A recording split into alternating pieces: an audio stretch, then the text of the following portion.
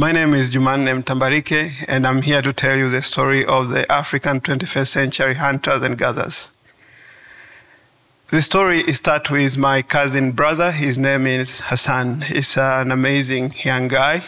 He's supporting a family of 8 people, but it was never like that. Back in 2011, after he finished secondary school, unfortunately, he was not able to continue to high school because his results didn't allow him to be able to do that. Like in any African family, this is an amazing time for everyone to tell you, I told you so, you should focus on your studies. But Hassan had a different idea in mind. He knew what he wanted to do. Some of the family members suggested, you know what, you should go back to school again, do 2 years so that you can repeat the exam. Some were like, just go and opt for vocational education maybe because you need to learn some new skills so that you can remain relevant in this family. But Hassan said, no, I want to become a photographer. And everyone was like, oh, serious? In a family full of engineers and doctors, you really want to take pictures? Fortunately, I was there, and I know how capable he was. He was a very good photographer, and he was a very good graphics designer. Fast forward a few years later, Hassan is a very good and well-accomplished creative director. He has done multiple projects. He has created employment opportunity for several other young people, and is actually supporting his family. One thing for sure, I don't know what would have happened if he actually passed his exam in Form 4 and went to high school and then joined a university to attain a tertiary degree. Because there are so many other people out there like Hassan who are actually surviving in urban area with their skills that can easily be converted into cash, what I call them urban skills. And opposite of that is so many other young people who have actually got an opportunity to go to the university, but actually they don't have the skills required for them to survive. In 2013, it was a game changer for me and some of my colleagues who were walking around trying to figure out what is the best way actually to address the skills challenge in urban Africa. One of the departments of the government of Tanzania, the Immigration Office, they announced employment opportunity for corporal and constable officers. They were looking for 70 people. 12,000 people showed up in a football stadium for those 70 posts. The chances of someone getting a job in that circumstance was less than 1%, but still those young people showed up. It shows you how desperate urban youth are for jobs. Africa is getting urbanized more than ever before. The rate of urbanization is more than 40%. And the continent also is getting younger than ever before. The age average, the median age average of an African is 19.7 years old. These people roughly will need jobs for the next 20 to 30 years. How do we create these jobs? 10 million youth are getting into the job market in Africa every year.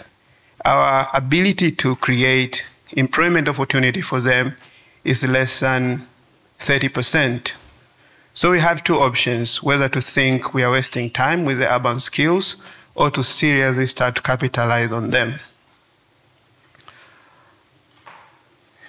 Whether you are in Dar es Salaam, you are in Accra, you are in, Lagos, or you are in Cape Town, the problem is still the same.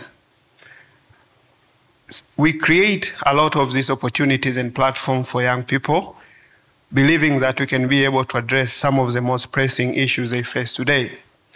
What we are forgetting, we are living in a very different age. What we try to equip them in terms of knowledge, in terms of skills, is very irrelevant to the times that they are living in. Our option is to capitalize on what we have. Our option is to capitalize on the digital economy.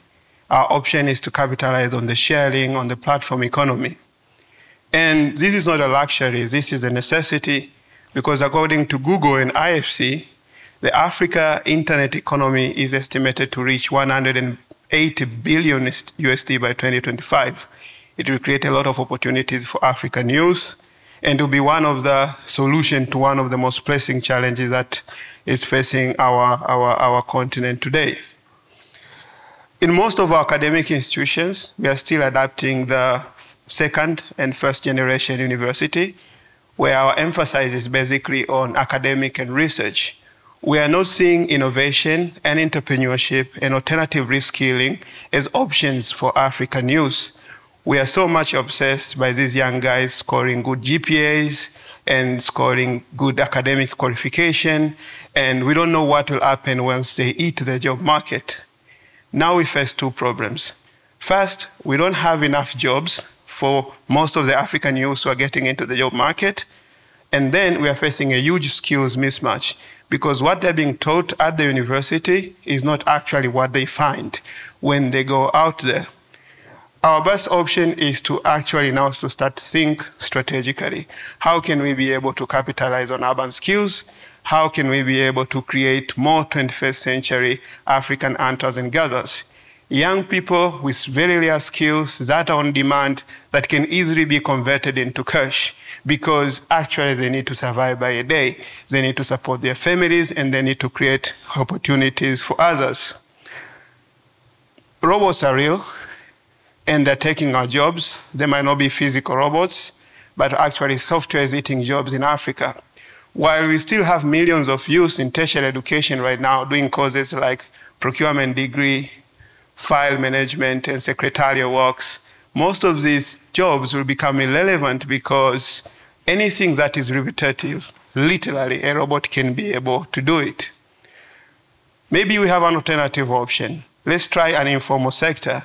Let's try to convert all of these young people into some kind of border drivers and capitalize in border economy, because it's generating enough money. But the key question is it sustainable enough? And how long can we be able to do that? One fact is that the informal sector in Africa is formal. If we can be able to capitalize on technology and digital transformation and equip people, especially young people, with relevant skills, they can be able to create the opportunities we're actually looking for. So my big idea is, let's capitalize on urban skills. Let's create policies and regulations that will encourage young people to adapt these skills. Let's invest in urban skills lab, places where young people can be able to equip themselves with knowledge on 21st century skills. Let's create opportunities for them to attain this knowledge through massive open online courses and different programs that can equip them with these skills. And also, let's create universities that encourage multi-competence and challenge-based learning so that they can attain the 4 Cs. They can be collaborative, they can communicate well, they can be creative, but also they can think critically. What happens if we don't do that? If we don't do that, the situation will become like super complex, because most of these young people will be disappointed, and then it will become a battle between the young people and the government. We are seeing it happening in all African major cities, where youth are so much disappointed, and for anything small that happens between them and the government, the first thing they rush into the road and protest. It is not happening because they hate the thing. It's happening because opportunities are not evenly distributed, and the gap between the have and the have-nots is widening. The time is now. We need to capitalize on the future of work.